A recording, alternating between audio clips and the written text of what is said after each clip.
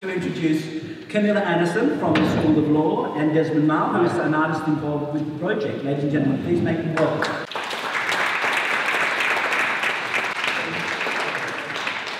you so much for that.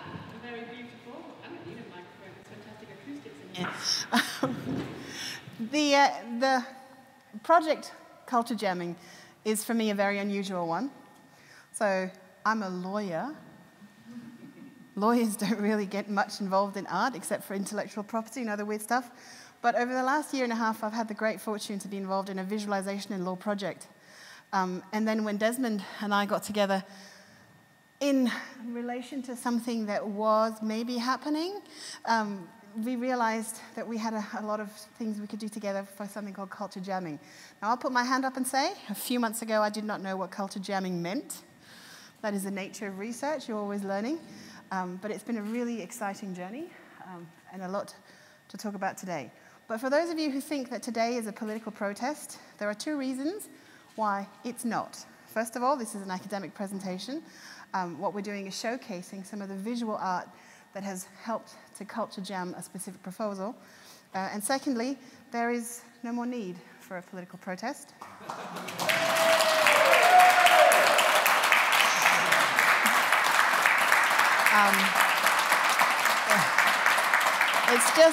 It's just so amazing, and what a fantastic day to be talking about this on. Thank you for those of you who come to watch this. Yeah, for once in my life, I'm rather speechless. Not a good time to be speechless, perhaps, but nevertheless, fabulous. So if I can get this clicker to work, here we go. So talking aloud, really, I've already done the fine print now, a fantastic platform to talk about things that we don't normally talk about, and especially as a lawyer, I really don't talk a lot about art. But in the visualization project, I have learnt a number of very important things about how lawyers are sometimes a bit too constrained in our choice of medium, and how powerful visualization is. And this, for me, has been a whole new perspective on that. So just a few words about culture jamming, because stick your hand up if you'd ever heard that before. Oh, very educated audience of artists, fantastic. So you probably all know more about it than I do. But what I found out was that culture jamming started in the 80s as a concept, graffiti and public visual arts, and how we could use the visual impressions of pop culture to try and influence different things about legislation and the way that society is developing. And with the arrival of the internet, oh my God, it has taken graffiti and changed it somewhat significantly into a different platform that is very alive, very publicly accessible, and extremely popular for a number of different things.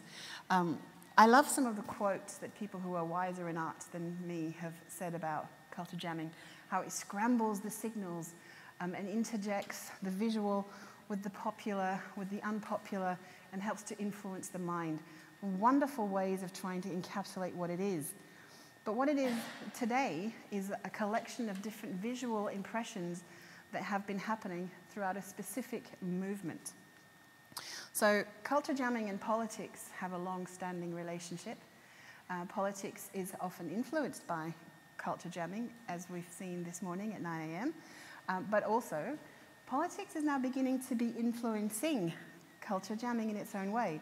We've seen a number of public elections that have been accredited to being won by memes, won by Facebook posts, the British election being the most recent example of how the youth has been captivated by a certain form of promotion. So there is a really interesting political relationship there that probably needs a lot more research and a lot more unraveling. Fascinating stuff, not what we're talking about today, really, but certainly worth thinking about. So generally, I'm just going to hand over to Desmond, who is an artist that I've had the privilege of working with briefly. Do you want the microphone, Desmond? I think I can speak English here. Yeah, but I don't think it'll go on film very well. So if you don't mind, just... Okay, hello. For the camera. All right, no worries. So Desmond has a lot of experience with culture jamming, and he's the one that taught me what I know. Oh. So I'll hand over to him for a comment on that. Oh, sorry. So where did I click? Here, right?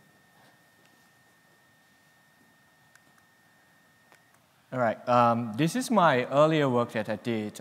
Basically, I grew up in Singapore, And I moved over here during the 80s, right? When in the 80s, when I was here, I was like, it was a culture shock for me because at that time, Chinese wasn't welcome in Australia, especially Asians. So we were told to go home. So I struggled with that a bit because I'm trying to say, why am I not welcome? Trying to understand the whole racial situation in Perth. So as I was in the art school, I started to think about embracing my culture and use that to make contemporary art. So this work was made during the time. When I make this work, I was referring to koalas because I was looking at a souvenir shop and saying these koalas are so cute and nice, and they were about $2 each. So I thought, why don't I make my own version of koalas and paint it yellow and have them invading Australia? So yeah, so they have all their little identity. They are all very differently made because we tend to assume that all race the same and the stereotype. So I'm trying to like break away from that, trying to understand that. Okay, that's me in a box for 2.5 hours filled with rice.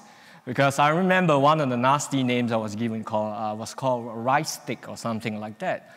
So I thought, well, why don't I play with that? I love eating rice anyway. So I'll just sleep in the rice and then, yeah, so I'm trying to make a performance with it.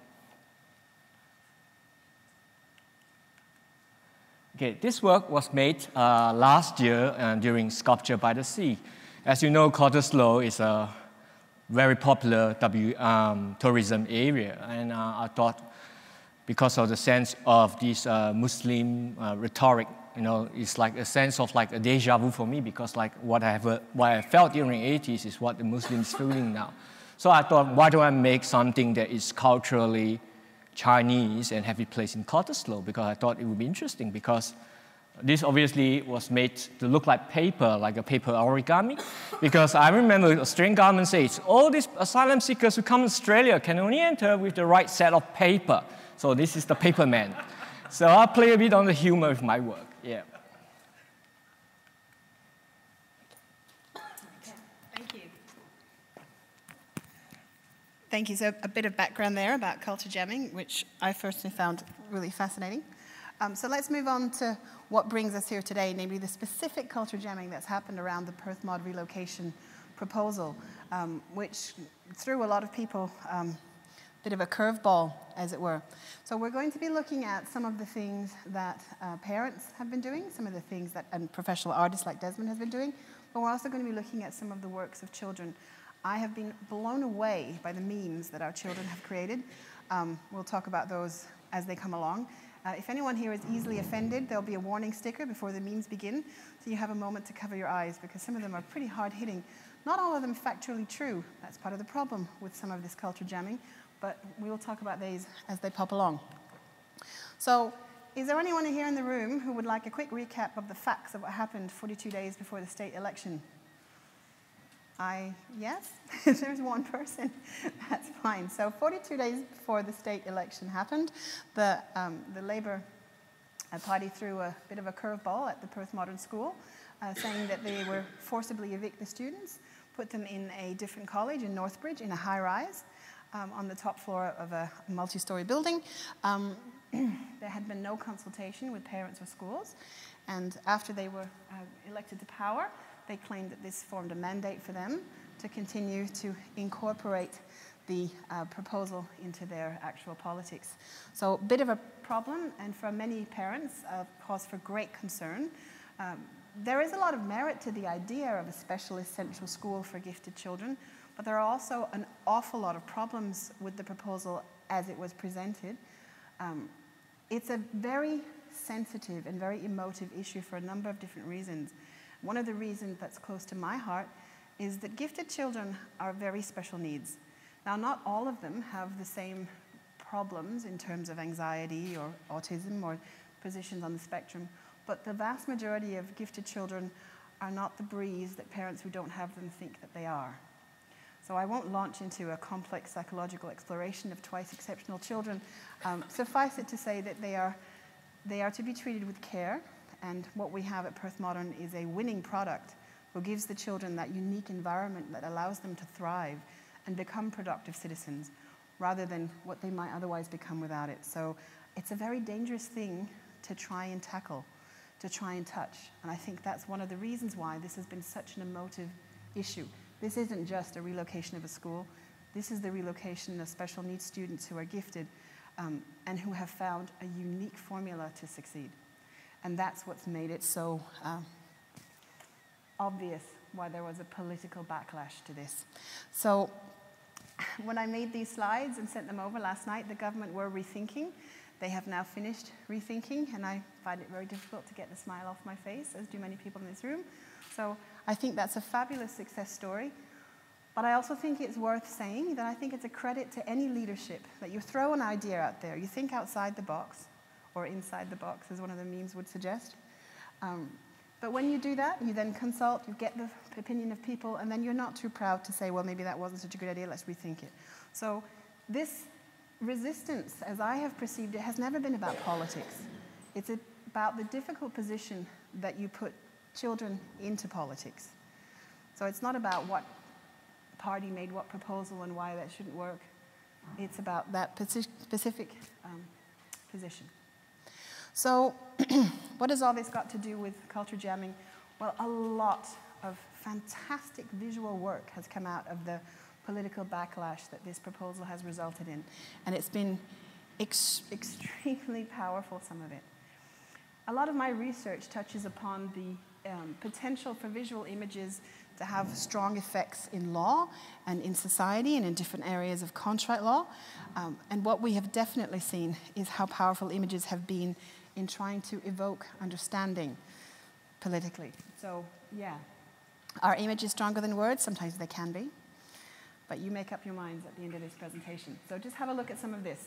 So first, a couple of various bits and pieces. I've tried to categorize these, but some of this is not easy to categorize because it's rather unique. First, the proposed bumper stickers. The work that went into these really interesting. Don't let the government blow up our past. So the stick of dynamite there, very emotive, I think. But my absolute favorite is the fly swatter, swatting out the inconvenient occupants of a school that the government wanted to take for local intake children. So, ooh, ouch, that one had to hurt. Then we've got a photo shoot that was orchestrated by parents and children, where the children were demonstrating how they would feel in a high-rise. I think there are very few things that can communicate quite as strongly the feeling of being encapsulated in a small high-rise area, relying on elevators on the 27th floor, as that. Is it manipulative to use children in your arguments? Perhaps, but if this is something that affects the children, it is a manipulation that I would warrant potentially necessary. We've got a cartoon in the West. This one has made a number of people chuckle. I'm sure that I don't recognize facial features enough to say who that lady represents. It may or may not be an education minister, but certainly the cartoonist is adequately conveying the impression that the arguments for relocating into a high-rise may not be particularly persuasive. And then on to a different kind of cartoon. And this one was created by children and parents at Perth Modern. It's a comic strip of Education Central, or Edumacation Central, as it's been referred to by some. The idea is, of course, there is Mark McGowan's stand-in, having a great idea to relocate it. And I will repeat, I think there are some merits in the concept. It's just not the one that they put forward. They will love being in, or they will have fun playing in the lifts. And then the kids with the little speechy bubbles. Seriously? Shock? Horror? Why do this? But what are we going to kick around our football? Let us be kids. And then Mark McGowan is considering the mandate that he has, maybe to consult about more than just paint colors. And there's the argument that this is not only a risky thing to do to our children, it's also ludicrously expensive in a time where the government has no money. No consultation, no choice. You've got your gagged parents there, some of which are in the room. Lovely to see you. And then you've got that lovely, maybe I should be rethinking. The happy ending, the people's premier who will save Perth Modern. And then that gratitude from the children. What a happy ending cartoon, and how wonderful it is that it came true. So we do have a premier who listens and who reconsiders policies that may not fall on good favor. Lovely. Then we've got some pictures from the demonstration. I don't know whether any of you heard about the peaceful march from Perth Modern to the steps of Parliament. I'm sure some of you were there. Some beautiful pictures. We put together some collages that really encapsulate them. So I consulted with my IP expert, and if something is in the public domain, I have a right to represent it as long as I say that I took it off the internet. And I took all of this off the internet. So if you see your children here and you did not give consent to that, you put them in the public space. I got consent where I could and recognize the children. But I'm loving the expressions on the kids' faces. I'm loving that very visual signal that it gives, how engaged they are in communicating what they really don't like about this. I'm loving the use of the emblem, the SOS acronym used for Save Our School. But what I'm loving most is that sense of community that this very peaceful demonstration is conveying in these pictures. The feeling of coming together to quietly and peacefully argue, this is not okay with us, and you need to rethink that. I think that's a very beautiful feeling that you get from these pictures from that particular demonstration. Now let's move on to memes. I will confess that the memes are the ones that have captured my imagination the most, aside from Desmond's fantastic artwork, because they are so prolific. And some of them are so offensive, it makes my Danish soul curl up with joy. And some of them are just so beautiful. But the vast majority of these actually come from the kids. So I know that there are factual inaccuracies in these, but let's bear with this. They represent a perception. So does everyone know what the concept of a meme is? The notion that you grab onto a popular notion in pop culture and then you give it a line that aligns with its persona. Yeah, this one I think, Dr. Evil, protecting the kids. Love that one. And then here's two other very mainstream pop culture ones. Can you see it? Rich cat celebrating this ridiculous notion. And then the outrage. One does not simply trash Perth Modern or walk into Mordor or whatever. Then there are these other ones. The top one is particularly angry. The notion that rich kids are moving into our school. So the outrage is palpable there, I think, from a child's perspective. Then you've got that lovely Futurama. Yeah, seems legit. Paying $15 million a year in rent for a school. Yeah, that seems like a great financial idea. Or not. And then the very simplistic notion, this is from one of our very youngest children from year 7. Well, if kids are the future, which is what we're always being told, then why do they want to trash the one place that gives us that future? Why do they want to put it in the past? Powerful but simple message. I love this one. This one's from a parent who shall remain nameless. It was delivered to me in an email, so it wasn't taken off the internet, but I love it. And it really sums up how parents might feel about their children being put in an aluminium box on the 27th floor. This one is very offensive. The notion that it's built on a propaganda film that was running around Scandinavia where they were making fun of the way we treat the elderly in Scandinavia by having very poor people in Africa comment on whether or not Scandinavia needed foreign aid to help the way that we treat our elderly. So it's latching onto that same concept. Do we really have to put people in high-rises in schools in Perth? Well, no. Do they need foreign aid, these poor people in Perth? So very offensive, I know, but still a powerful, thought-provoking image. This one's from Harry Potter. I love this one. It's a reworking of Dolores Umbridge's declarations. If you've seen the film, you'll know the wall where she puts all these framed declarations on things you can and cannot do in education. And this one it prohibits students from going outdoors, which is effectively what Education Central would be doing in the eyes of who drafted this beautiful meme. Then we've got two more memes, very, very different. One of them is a comic strip. And this one is probably the most political. What should we do to get votes? Evict kids, take the school land. That'll get votes. Get the local elective on board. Let's just lie about everything. I think that's the go-to humorous politician's attitude. And then this one guy says, why don't we save Perth Modern? He's instantly thrown out the window. And then the other one. Now, this other one is interesting because it caused a lot of controversy when it was posted on the internet. I happen to know the background of this one very well because I was in the room when a crowd of girls put it together. They did a lot of research to find a developing country with huge economic growth and investment in infrastructure. They found Bangladesh because there were some online policies on green spaces in schools and urban environments in Bangladesh, which ensured that all schools and urban environments in that country have access to playing fields and lots of green space. And then they contrasted that with the government's plan for Perth Modern by finding what I think is one of the bleakest high-rise pictures available in public domain. And then they put up this particular picture meme. It is potentially very offensive, I get that, but I think it evokes a very powerful, thought-provoking message that if developing countries prioritize green spaces for children, what on earth is making us think it's not important for us? And speaking of offensive,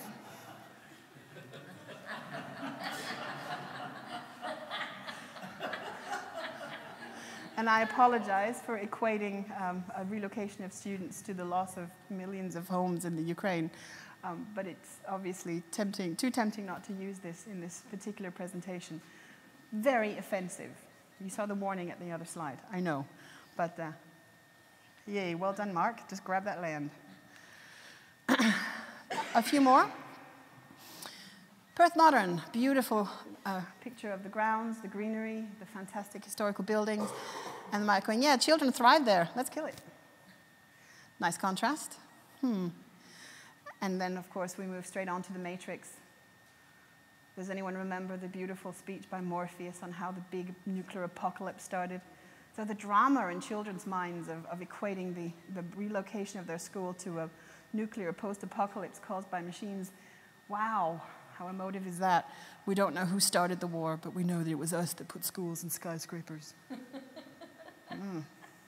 Who would want to take responsibility for that decision on seeing that meme? Finally, this one a late entry to the program, but an absolute delight I felt when I saw it on Facebook, and I got permission from the author to use it. Robin going, and what about Injects Central? And then Batman just giving him a proper bitch slap. Say Perth Modern, Robin. Stop that nonsense. I love it. I think it's amazing. So memes, you can love them or you can hate them. And some people hate them, and for good reason. And there are many factual inaccuracies in here. Some are saying that the school is being closed down. Some are seeing themselves as being forcibly evicted and forced into something akin to poverty, when really the vision was to create a very expensive STEM school for them. But it doesn't matter about the accuracy. What matters is the perception, and also the perception that it passes on. Memes are a powerful tool, and they are uncensored, uncontrolled, and they are out there. Do we need to be careful about what we put out there? Of course, but you could say the same thing about words or anything else. But they are certainly a force to be reckoned with, I think. A couple of more examples of non-memes that kids have created, some beautiful artwork. So, yeah, I love that picture. Very young children getting engaged in artwork. And some beautiful representations of the driving forces behind the protestations against the relocation. And I also particularly love this one, the likening of the high-rise to the Tower of Sauron. The early drawings by, can I reveal who created this? By a 2-year-old girl. No, 2 years, year 2. Oh, year 2. Oh, sorry. I was really impressed. Okay, so that destroys the sensationalism a little bit. So a 7-year-old girl. Still pretty good for a 7-year-old, but also that metaphor, you know, the Tower of Sauron, that huge towering evil, it personified that high-rise. I mean, that high-rise has had a lot to answer for in the public image and in the public mind. As I said, not all of it fair, but certainly all of it very evocative. I don't know where this sketch came from with the original proposal for the Education Central being amended. But it was in the public space, so I nabbed it. And what I really like about it is that it actually goes in and engages with the inaccuracies of the artist's drawing in a very factual way. So the fact that the green space on the roof, in itself rather alarming, is in fact a quarter of the size of just the oval alone of the school grounds. Very worrying. The representation of the green parkland across the railroad on Northbridge, also grossly inaccurate. So yeah, I like this one. It's a very factual, very pragmatic representation. And then we were really lucky this morning, and thank you to the parent who dropped these off, to have the actual costumes. These are costumes that children created. Children sit inside them, they're little eye holes, and then they walk around as high-rise buildings protesting the high-rise itself. So yeah, how emotive is this stuff, guys? Yeah, I think it's pretty amazing. So I will hand over now to Desmond, who will talk about his art. And we're very lucky he's got two beautiful paintings to talk about in the room. Thank you. No worries. Okay, there was a proposal that I wanted to install in Perth Modern. When I heard about the proposal to relocate Perth Modern, I was shocked. Because I have taught for a number of years in Singapore, actually taught in the top school. And a proposal like Perth Modern will never get approval from the school in Singapore, because Singaporeans they value the tradition, you know, especially academically select students, all right? So I thought that when Mark proposed to move the school, I felt that there was a clear disrespect for the tradition and the culture of the school. So I have this idea of like creating McGowan like a public monument saying loser to Perth Modern. So that was my initial proposal. Then I thought to myself, where am I going to get the funding to build something like that? And even, yeah, I might have to beg for the government or even to get the school to approve things like that. So there was lots of ideas. Maybe we should like sneak in the middle of the night and just have it installed, you know, or have it run like a political billboard on the trailer and just move around. So that was. The lawyer reminded him that would be vandalism? Yes. And the thing is that I made a mistake. I stuck my head out during the Perth Modern meeting. I'm saying I'm the artist. I shouldn't have said that. I probably will get away with doing things like that. Okay, so I did a brainstorm. So I thought maybe I should do something that's small but yet significant, because I think this is an issue that concerns, I wouldn't say in the whole of Western Australia, but like kids who are going to Perth Modern. So I thought maybe I should make the work smaller and more detailed. So this work was based on the idea of using Chinese landscape painting, because when I look at Chinese landscape painting, they don't have conversations. It's just landscape, people looking at each other. I thought maybe I can subvert it and make it more interesting. So what I did is, I painted used an image of the tower of the Dark Tower in Lord of the Rings. You guys see in the background with the Eye of All Seeing. So and then some images of forced relocation. This you can't see very clearly here because it's resin work. Yeah. So yeah. So you can see that in the middle of the painting, you can see some images of people being persecuted because of their intellect. Yeah, so then there's Mark McGowan saying loser, and then there's some like graffiti on the monument in Perth Modern. And then there's some secret handshakes. Maybe there's some secret deals going on, we don't know. Yeah. So the other one I came out with was called What Do You Do When You Have a Mandate? So the whole idea of this work is reference to Walking Dead. Okay, you can see one of Walking Dead people at the back. Then there's Sue Ellery as a demon, and trying to kill Perth Modern. And then here on the left-hand side, you can see the gods delivering the verdict. We have the mandate to do whatever we want. So to me, it's just like an empty paper. Okay, there's no approver. Nobody approves things like that. Okay, then you can see a Smurf persecuting the kids who are in that context. Obviously, all this didn't happen. So the whole thing of this is a bit like a nightmare situation when you wake up from a terrible nightmare. Yes, it's just a nightmare. Yep. So just quickly recap. Yep, that's it. Thanks. That UWA will be displaying these beautiful works of art that Desmond has created specifically for this presentation at the Alva Gallery. We're not quite sure when or how, but we'll get them up on the wall in there. It'll certainly come together. So we encourage you to come and have a look at them afterwards. They're very detailed, 3D, intricate. Yeah, thank you very much, Desmond. It's been fantastic. Before I move on to my concluding remarks, just a couple of things about culture jamming and famous people. Because we live in a very strange world where famous people have an inordinate amount of influence. Maybe that's not strange. Maybe that's the human nature. I've watched a Marvel film where Loki would posit that we wish to follow, but that's perhaps an irrelevant aside.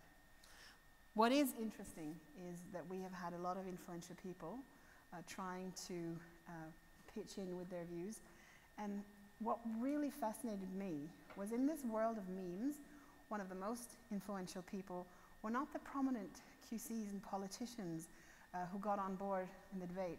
It was this young lady.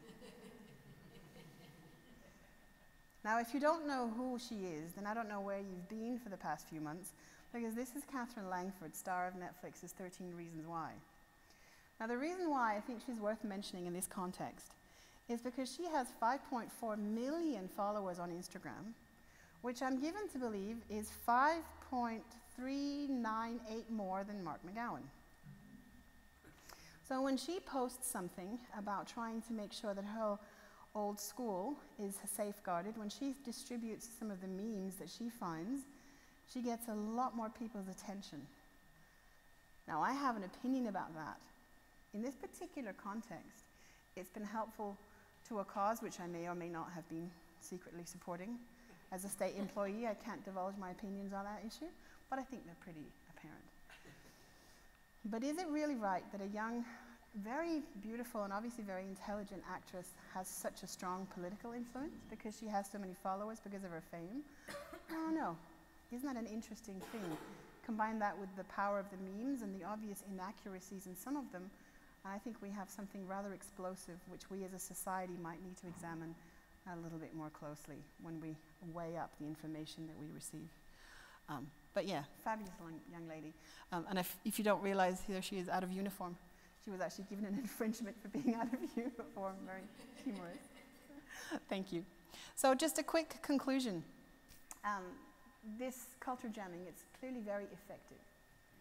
Should it be? Well, I'll leave that to you to decide. It clearly has been in this particular movement. And it is no secret that it is of great joy to most people in this room that it has been so effective. But it certainly has been incredibly interesting. If politicians are now trying to influence us with memes and tweets, at least we get to influence back. So on that note, I leave you just with one thought. We may have won the battle in terms of this particular proposal, but the war is about making sure that children are kept out of politics. This fight hasn't stopped. Assurances need to be given that politics and education policies are kept much more distinctly apart. So not to end on a negative note, but thank you.